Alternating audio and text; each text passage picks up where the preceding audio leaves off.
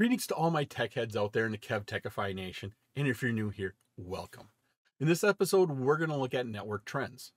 We'll be discussing recent trends, bring your own devices, online collaboration, video communications, cloud computing, technology trends in the home, Powerline Networking, wireless broadband, wireless internet service providers, and finally, wireless broadband service. This episode is part of my series on Introduction to Networks. I'm Kevin, here at KevTechify. Let's get this adventure started.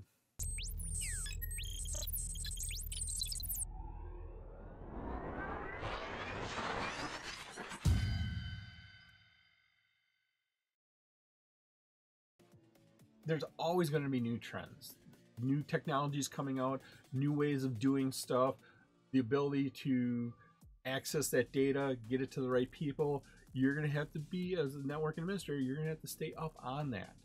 Now, this role of the network, it's going to change. New devices, like I said, new technologies, new way of doing stuff. Now, there's several trends that we're going to talk about here, going through there. First one here is this idea of bring your own device, or called BYOD. It's that employees nowadays expect to be able to bring their own device, a cell phone, a laptop, a tablet, connect into your network at work and be able to browse the internet. Are they going to be able to do work on their device? Maybe yes, maybe no, but it's still, they're going to expect to have internet access. And most companies do that. What we see here is the network administrator has to plan for that. They have to give them the ability to bring their own device in, make the connection. But you also have to plan, how do I secure that and make sure they do no damage? Now, it could be somebody with evil intentions that does want access to your network and attack your network and stuff like that. Or it could be somebody with good intentions. Lifelong employee, a great worker, they bring their device in and it's been infected with a virus. That virus is going to then attach to your network, infect other computers, send compromised data out, but you need as an administrator to plan for that. So you have to pay attention to this bring your own device. And as we work through this series, we'll talk more about these trends and breaking in. Another trend is online collaboration. Online collaboration is huge in today's world. The ability to meet with somebody, to work with them, share documents in real time, share conversations, voice, video, having that all together. This also ties into the next one, video communications. People love to see a face. They love to see the interaction, deal with it. That's why you get to see me on this screen. I think it comes across much better this way. Looking at that. Powerful tool. I do have to say this, Cisco does push its telepresence. It's their collaboration tool. It's a very good tool. It's also pretty expensive. There's other solutions out there. Zoom is a free video conferencing tool. I know lots of families use it to meet and talk with relatives over distances. MS Teams, a lot of companies who have investment in Microsoft products, Outlook, Exchange servers, SharePoint servers, they add in Microsoft Teams that allows the voice, video, real-time sharing of data to happen. Discord, if you're a computer or gamer nerd, Discord is huge in our world too. So there's other solutions out there. If you like this episode on network trends and you get value out of it, and depending upon the platform you're using, please click that like button, give a 5-star rating, leave a comment. Doing this supports the channel, which in turn helps me bring you more great content. Subscribe to my channel and click that notification bell to be alerted every time I release a new episode. You can visit my website at KevTechify.com for all of my details on how to get these episodes in video and podcast form. Cloud computing is a trend. The idea of having to connect to the internet to connect to a server to get to your data. We see that happening on a personal level. We see it happening in corporate levels.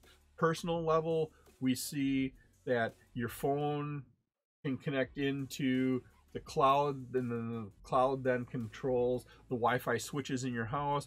Corporations, they're putting all their servers into the cloud. They're allowing somebody else to host those servers, to handle all the hardware, cooling concerns, that type of stuff. So we're seeing all of this starting to be pushed outside of our company walls, our home walls, these services out there. Typically, there's 4 types of cloud computing that we see: public, private, hybrid, and custom cloud. Public is anybody can have access to it. This is Amazon Web Services, Microsoft Azure. There's several other of them out there where you can connect into them, you can get into it. I'm willing to bet that a lot of you are using cloud services, you just don't know it. These companies, Microsoft, Amazon, they've set these services up in such a way that you don't even know they're using it. And from the administration side, it simplifies a lot of stuff down to do that. Private cloud is you are setting up your own cloud. You're setting up your servers, the ability to connect in over the internet, get to your data.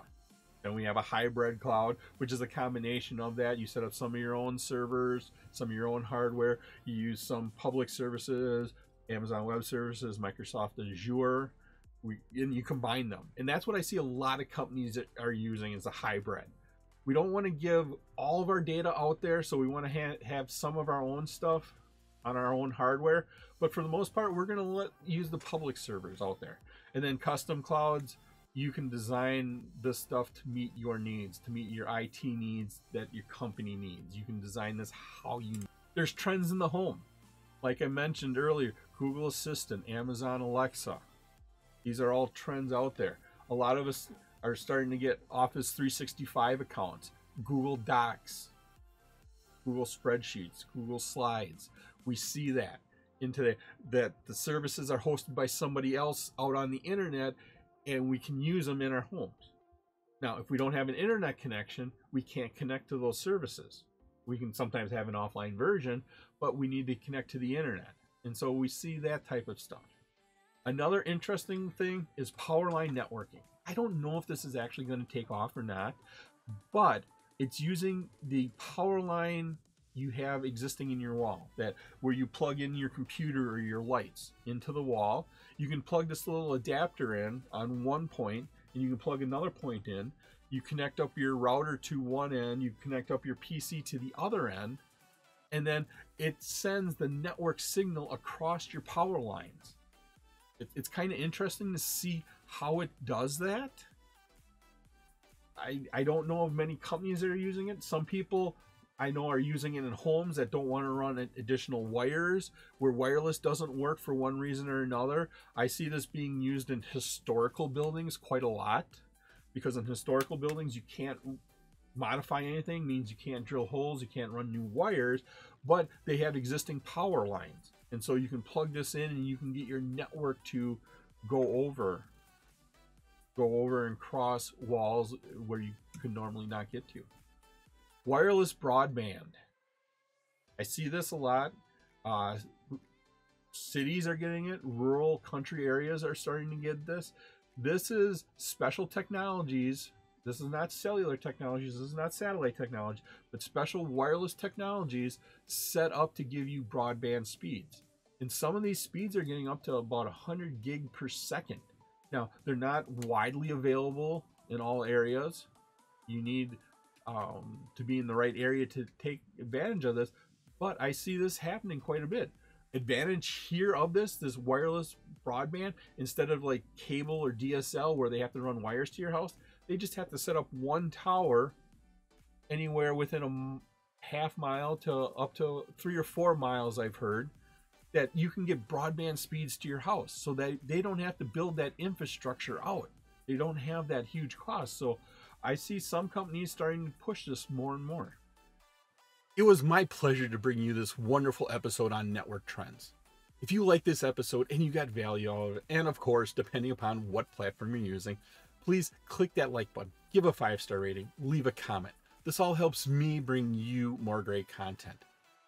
Please take a minute to subscribe to my channel.